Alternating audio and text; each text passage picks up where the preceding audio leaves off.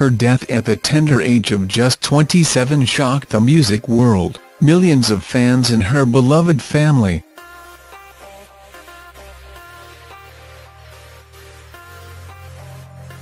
And more than 6 years on from the tragic death of Amy Winehouse, her father Mitch has claimed that his musical icon daughter is still very much a presence in his everyday life, with her ghost regularly visiting him in his Kent home.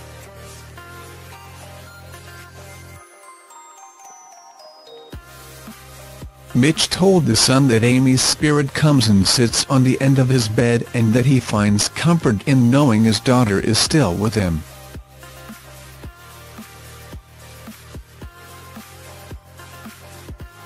Scroll down for video revealing that the sightings intensify around the Back to Black hitmaker's birthday on September 14, he said.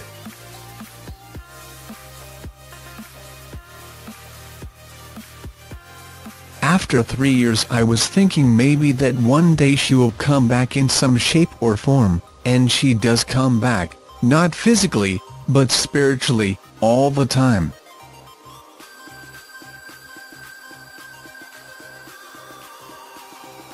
Her spirit comes and sits on the end of my bed. She just sits there and it looks just like her with her beautiful face, and she looks at me. I say to her, "Are you all right?" Because I get nervous with her being there.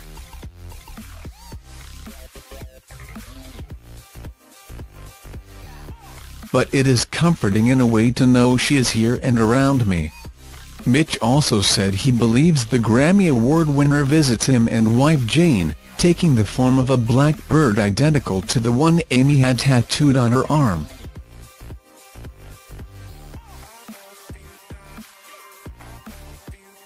He said the week after Amy died a black bird flew into the glass at his sister's house, at night time when birds are nesting.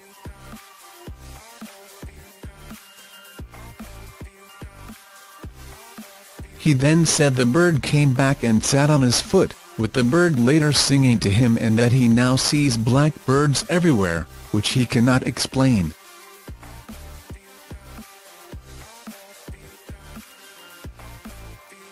In the wake of his daughter's death, Mitch founded the Amy Winehouse Foundation to support young people struggling with drug and alcohol misuse.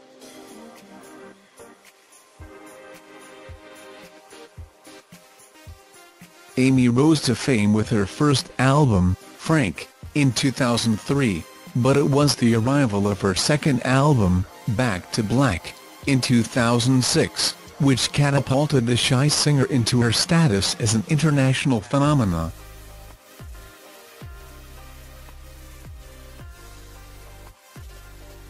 She won a then-record 5 Grammys at the 2007 annual awards ceremony, including Best Pop Vocal Album for Back to Black and Song of the Year for Rehab.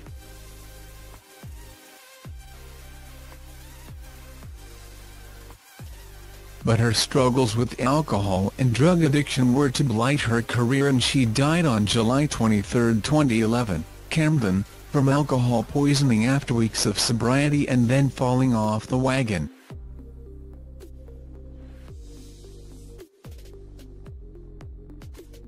Pathology tests showed she had 416 milligrams of alcohol per deciliter in her blood. 350 milligrams is considered enough to be fatal.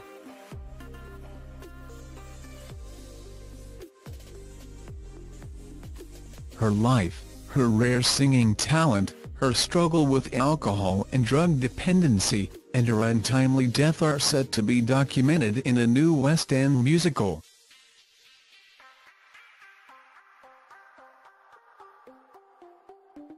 In October it was that her family are in talks to create a musical documenting the tragic singer's life.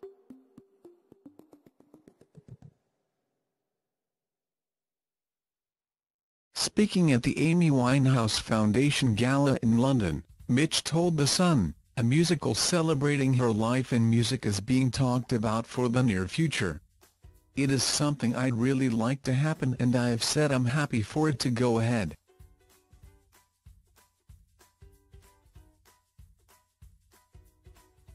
it would be for the West End.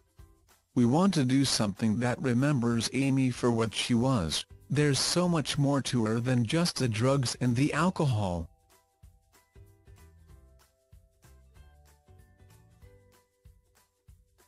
He said the aim of the show would be to demonstrate how Amy created her music, focusing on her talent rather than on her struggle with drugs, which, he added, she had been clean from for 3 years before she died.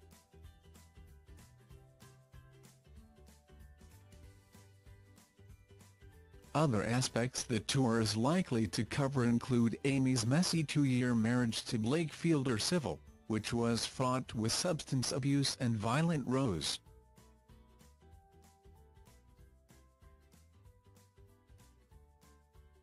The couple married in Florida in 2007, but they were divorced in September 2009.